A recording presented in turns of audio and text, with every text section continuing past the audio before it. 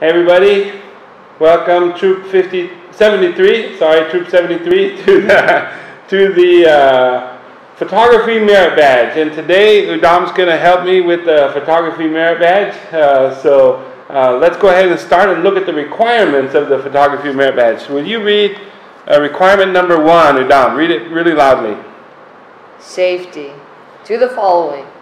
Explain to your counselor the most likely hazards you may encounter while working with photography and what you should do to anticipate, mitigate, prevent, and respond to these hazards.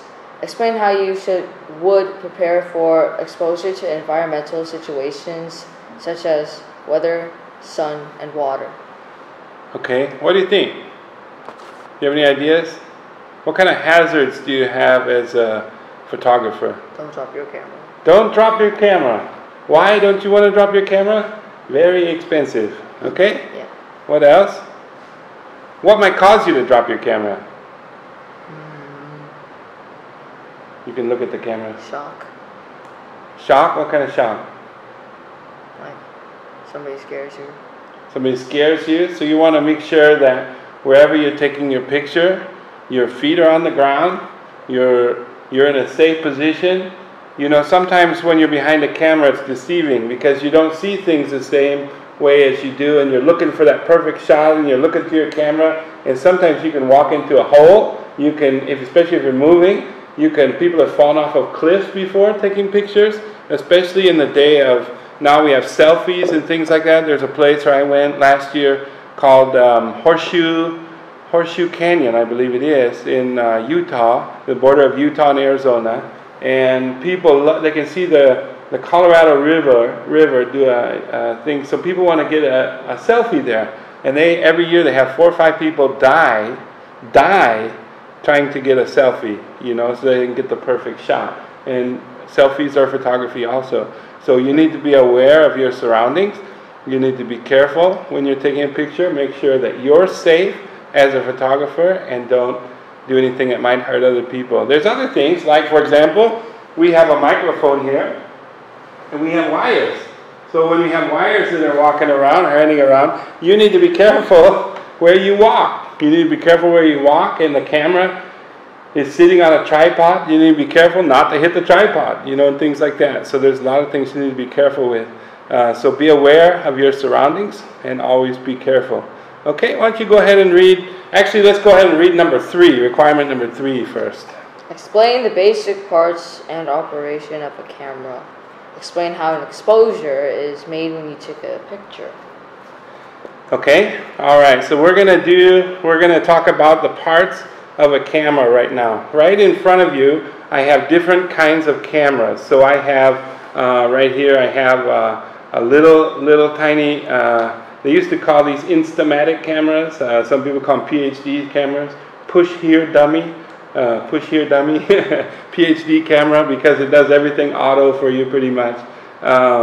So these are different kinds of cameras. This camera here is a waterproof camera with a GPS, and I used this, I don't use it anymore, when I would go scuba diving and things like that, and it would track where I was diving in the ocean, and then it can go underwater up to, I believe, 100 feet or so. So it's pretty good for that. But let me ask you a question, and you can answer me on a private message.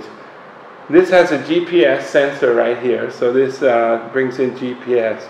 Does GPS work underwater? That's a question I want you to answer. Does GPS work underwater? Google it.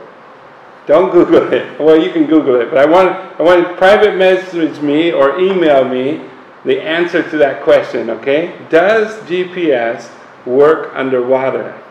Okay, and then we'll talk about that one later. Okay, this here, so the whole camera in general, for example, this is called a camera body. This is a camera body. And then this, without the lens, this is called a camera body also. So this is a camera body. It's the body that houses the brains. It houses, everything is digitized nowadays pretty much. So it has all the circuit boards, it has the sensors, which are important. So the light comes through where the lens would be, and this is an old camera, so I don't mind opening it up, but normally a newer camera, I would not open this up. So this is, there's a mirror inside there, and the mirror is allowing me to look through this hole right here and see what you can see through here. And when you push the shutter button, this releases that mirror instantaneously. Within like milliseconds, it releases that, and behind that mirror is the sensor that receives the light from the lens that converts the light that's coming in into a digital picture. So in the old days, there was negatives, there was film behind here, and it would expose the negative instantaneously to light that would go on the film. So, but nowadays it's with a digital sensor, so that is all captured digitally in that sensor, and that sensor is about that big. It's about an inch wide, an inch tall inside there. So this is the camera body. This is a lens. All of these, this is a lens, this is a lens, this is a lens, this is a lens. That's a lens cover. Well, that's not a lens cover. This is a lens cover, but this is a lens shield, which you can put on the end. This one's not made for this lens, but you can put it on the end here to block sunlight from coming in. So if you're, like if the sun's coming in at a sharp angle and it's affecting the light on your lens, you can adjust this to block the light so that it won't shine on that lens and then cause your picture to not be clear. So anytime you're shooting towards the sun or where there's the direction of the sun, this is good to have. So this is just a cover, and they usually come with most lenses. All right, and so even on a small one where it is this is all the body together, this is the lens here. There is a sensor in these, but the sensor is about the size of my fingernail instead of the size of this. So that's why it's really going to be years and years and years before a camera could ever take the kind of pictures that a big camera like this can take. And then this is called a filter. A filter, they make them for various sizes. A filter goes on the top of the lens and will adjust the light in certain ways. So this looks like a Polaroid filter, which makes your clouds look a lot neater when you take a picture. They also have filters which have different colors and things like that, which you can put on.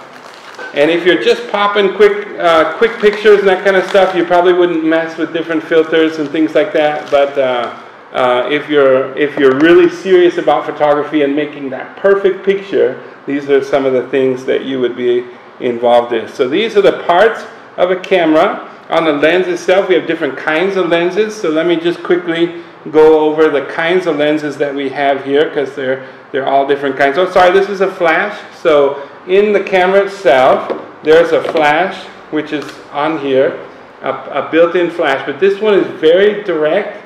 It's very harsh. The light is very, very bright. So you can attach a flash like this onto the top, and then you can do the flash this way through here, and you have to adjust a lot of things. So you have to Google a lot of things to figure out how to use these. You adjust the light. You can adjust so the light when it goes, if it's shooting directly at him, it'll wash out his face. If I shoot off the roof, it'll come and light up the top of his head instead of his face. So that might be an effect you're looking for. Or if I shoot behind him, it might light up the back of him and make his face. So don't look so thrilled, please. Okay? All right. Let's go quickly now. So these are the parts of a camera. And so for the merit badge, I'd like you to list out the parts of the camera. Just list them out, and then so that you know what each part is and what it does. Okay? All right. Adam, read number 2. Look at the camera when you read. Explain the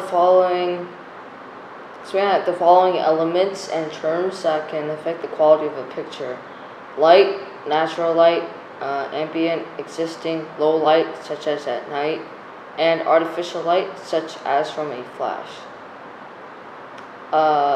2B, exposure, aperture, f-stops, shutter speed, and ISO. 2C, depth of field. 2D, composition, rule of thirds, leading lines, framing, depth. 2E, angle of view. 2F, stop action and blur motion. And 2G, decisive moment, action or expression captured by the photographer. All right, thank you.